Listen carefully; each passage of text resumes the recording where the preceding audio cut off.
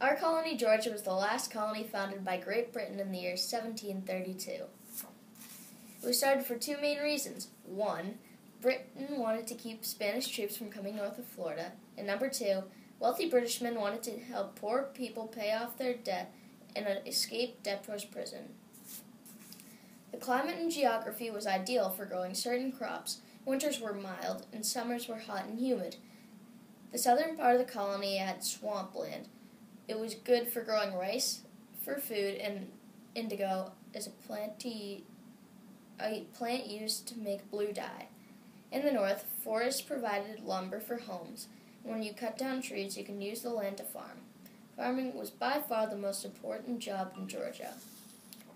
More than a decade before the charter was granted for Georgia, the British already had a fort called Fort King George along the Altamaha River. The purpose was to keep Spain in Florida.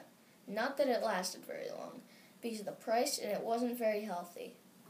They also outlawed slavery, not just because of humanitarian rights, but also because they thought the moral benefits of hard work would be lost if slavery was allowed. Savannah, Georgia was the capital of the new colony, purchased and founded in 1733 by James Oglethorpe. They also banned rum because of the trade effects it had on the Native Americans. Thank you for learning a little bit about Georgia.